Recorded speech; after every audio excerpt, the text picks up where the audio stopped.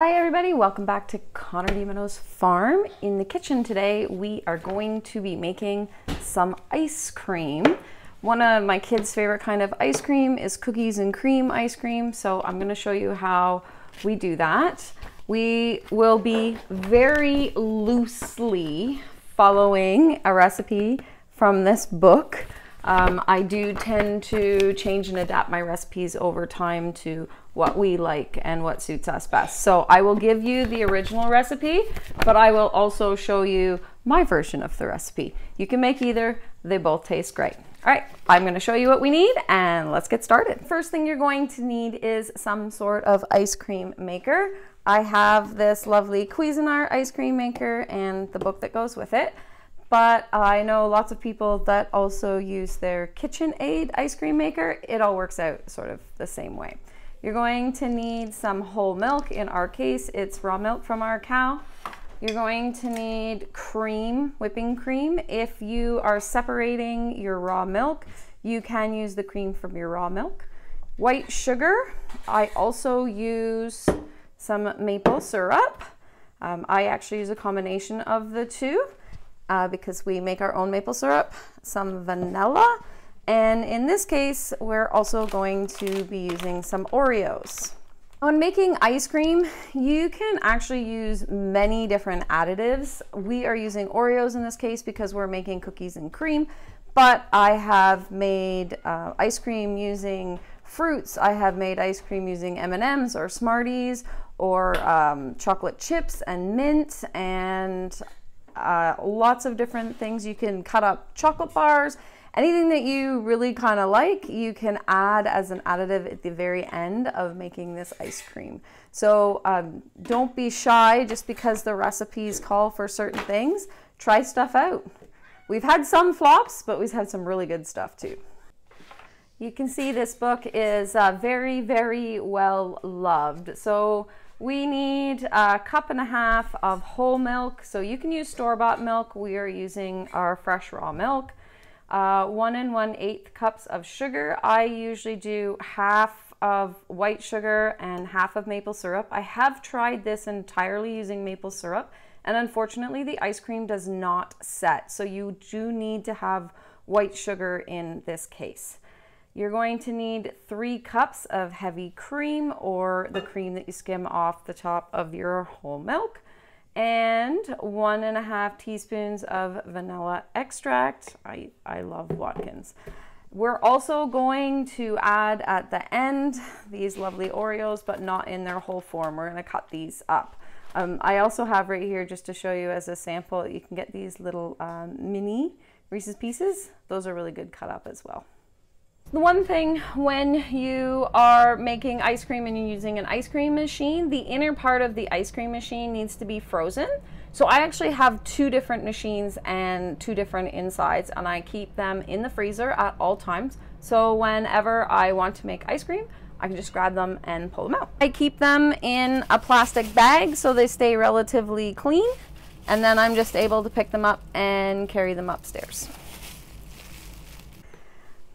To my glass mixing bowl, I am going to add our 1.5 cups of whole milk,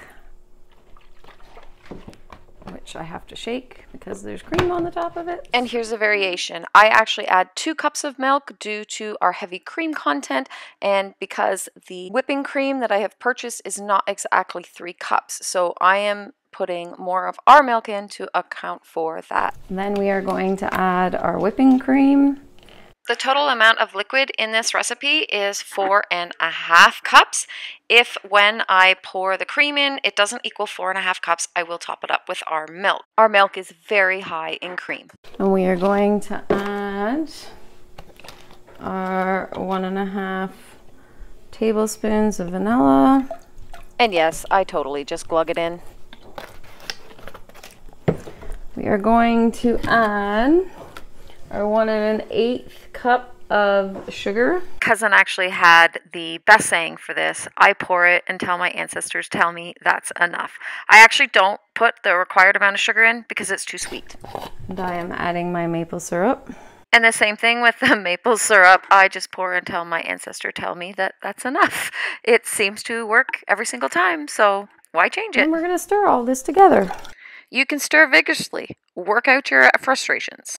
I like to stir this until you can't feel the sugar granules moving around on the stirrer anymore. Now you will notice that this is actually an off cream color, and that off cream color is just due to the dark maple syrup that we put in it. I also like to stir it vigorously enough that I get a really good foam on the top. Just keep stirring, just keep stirring.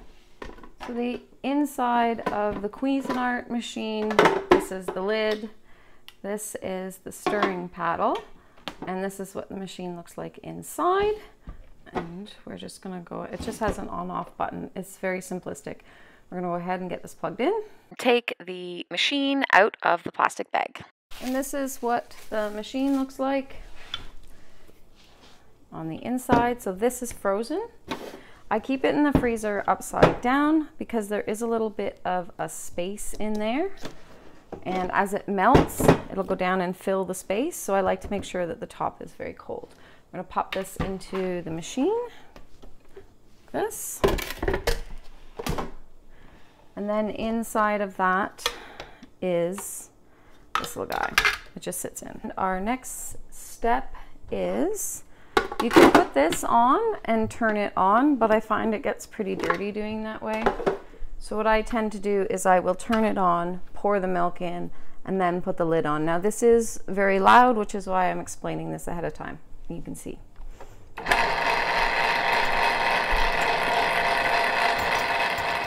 The other thing you'll notice is that I am holding the paddle down, and that's because I don't want a significant amount of the ice cream mixture to get underneath the paddle and therefore causing it to pop up a little bit. Now we let it sit for 25 minutes, and through the time I will check on it so you can see here that it's mixing. During that 25 minutes, I'm going to go ahead and cut my Oreos. If it's a regular size package, you are going to probably cut about 1 3/4 rows. If it's the family size pack, you're going to cut 1 1/2 rows, and you're just going to cut them into small pieces. And I have ice cream containers here that I reuse when we are in the off season and we don't have ice cream. This is, we just buy it, and this is the extra container in case the ice cream overflows, which it has done for me on occasion. But we are just going to reuse this, and the ice cream will fit in it perfectly. At this point, we are about 15 minutes into the making of the ice cream, and you can see that it is starting to thicken up a little bit.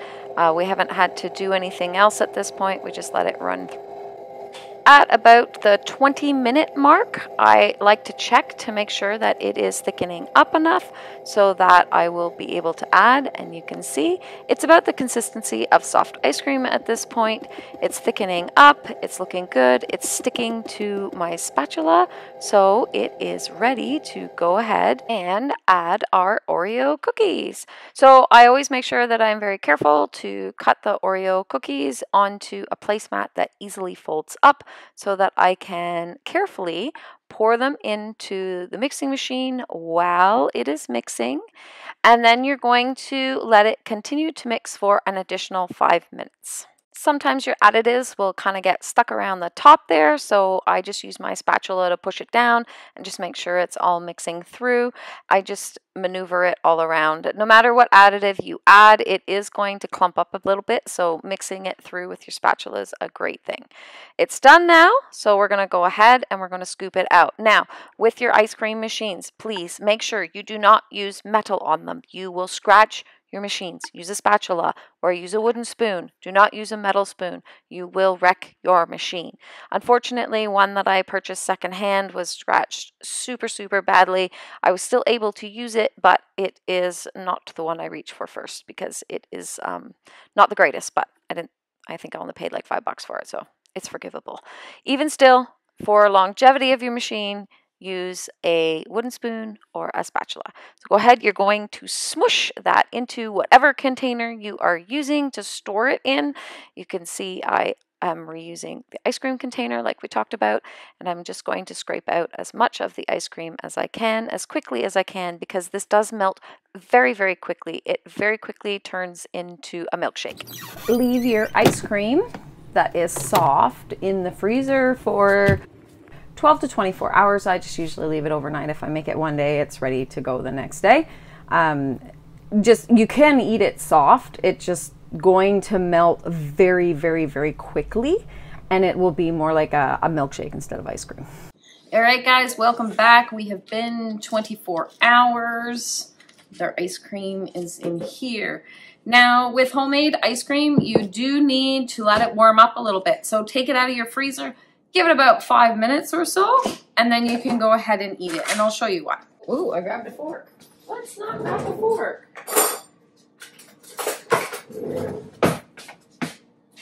Let's grab a spoon.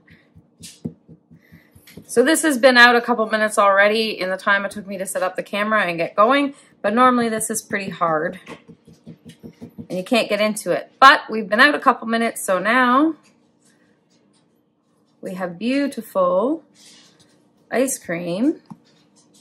That's cookies and cream. All right, let's grab a bowl and give this a try.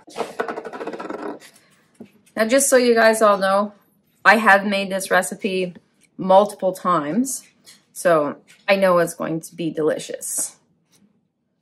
And my kids have been dying. Oh, no. My kids have been bugging me because they've been wanting to eat this ice cream. So I'm going to go ahead. I'm going to have some ice cream, and I'm going to let the kids dig in too. Now, I know many of you haven't tasted this yet, but I have many times, and it's delicious. But on screen, I'll share with you how great it is.